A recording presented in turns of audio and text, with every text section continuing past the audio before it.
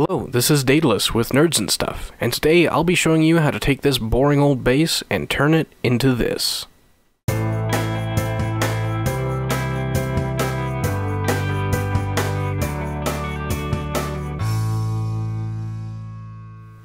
Let's get started.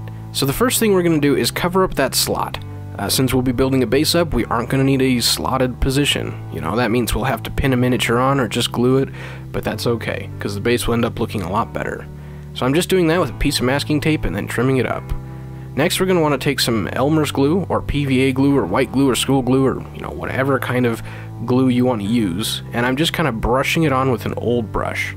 This is not a nice brush, this is a really cheap one, and I just want to cover the whole base so that I can add some stuff. Next up we're going to take a coarse grit sand and kind of just sprinkle some on. And then we've got an ultra coarse. This is kind of just like shredded pieces of cork, and we're just going to put that on too. Just a couple of pieces to look like rocks.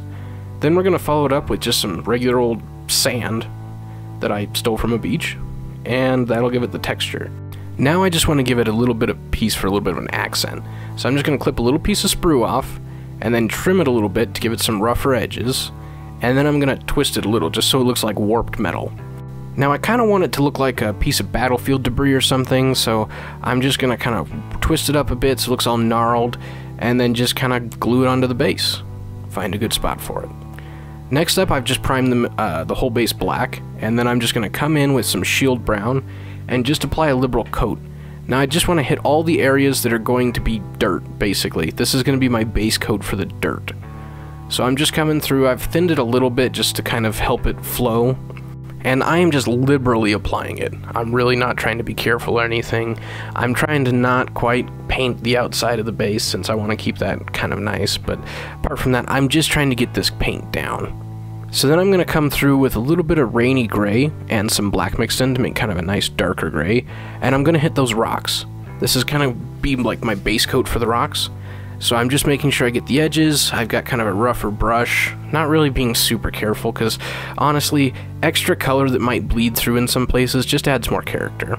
So now I'm giving it a dry brush with some Khaki. This will just help bring out kind of the coarser grit sand I put in. This will give it kind of the appearance of depth even before we put a wash on. So then I'm going to come through, and I've actually just got straight rainy gray that I am just kind of mashing onto the stones, kind of making it look like a dry brush. Now I'll be working on that metal piece, so like I usually do with my silvers, I am basing in black.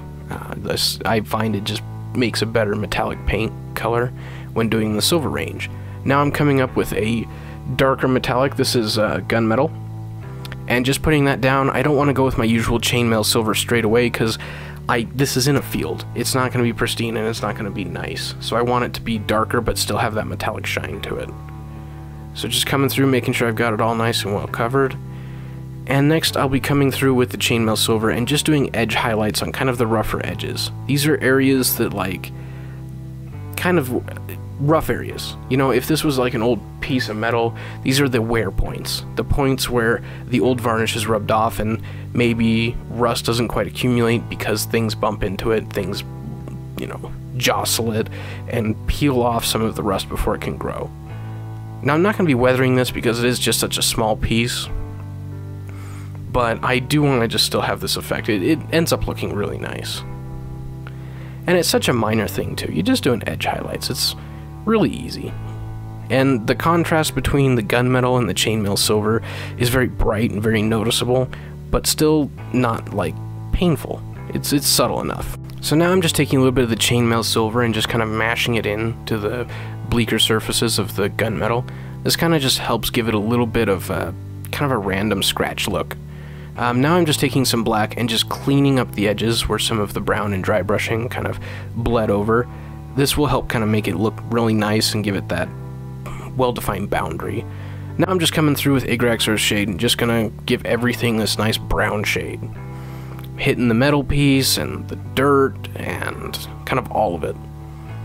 I just want it to kind of have a uniform set of shading, and the Agrax tends to make things look a little dirty anyway, so it's kind of like a cheap weathering for the metallic piece, which is nice. Every little bit helps. So now that that's dry, I'm going to start applying some flocking.